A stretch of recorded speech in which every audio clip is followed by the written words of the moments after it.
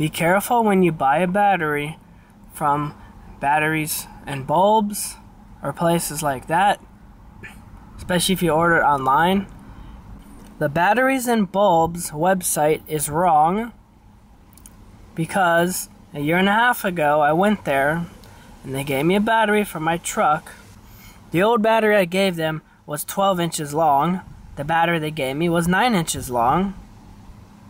And I even talked to them about it several times and said, shouldn't the battery fit in the truck? It doesn't fit properly.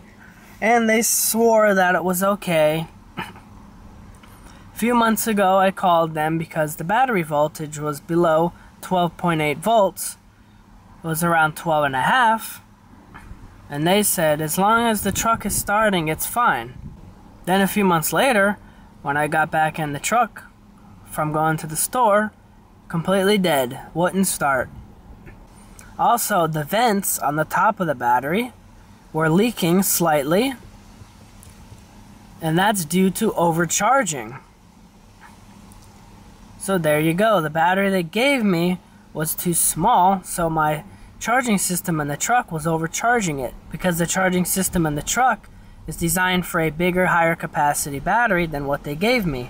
When I went there yesterday, brought the battery, they had to test it for a couple hours, and when they say that they'll get back to you, they'll probably forget, so make sure you call them within a few hours and ask them what's going on with the test on the battery, because they want to test it before they give you a replacement.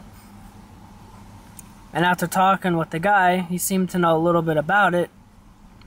He said the F-150s that were made in Canada, I guess, have a bigger battery than the ones in the US, but that's actually not true, because he told me to look in the sticker in the door jamb, and I did, and I'll be showing you that in a video, and it shows that this truck was made in the USA, not Canada.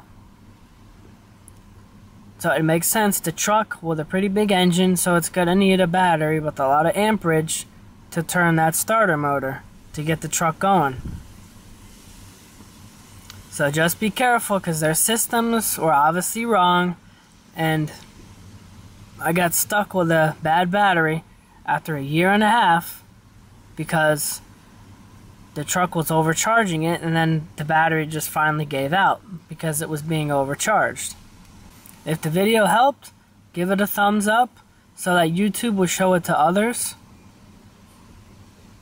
And this doesn't apply to just this truck. There could be, I'm sure there's other vehicles on these websites where they're selling the wrong batteries for them, even though you put in all the information and it's telling you to get a specific battery. If it doesn't fit in the battery tray and it's smaller, then measure the battery tray and get the bigger battery. Don't listen to what they tell you. Tell them you want the battery that fits. Because the smaller battery they gave me, I had to put things in there, pieces of wood and stuff, so that the battery would fit. And it only worked for a year and a half. The good thing was that the guy at the store did the right thing, since the website was wrong, and he gave me the correct size battery and didn't make me pay the difference, because obviously this bigger battery costs more than the smaller one that they gave me a year and a half ago. If you've had any issues like this where they give you the wrong size battery and then it fails a short time later, or something similar to this, dealing with a certain website that sells batteries, or some place that you went to that sells batteries, then leave a comment below. Open the door in your truck and you can see right here whether it was made in USA or Canada. Here it says USA. So the information the guy said is not entirely accurate, because this truck takes the bigger battery, even though it was made in the USA. He was saying that only the trucks made in Canada use the bigger battery.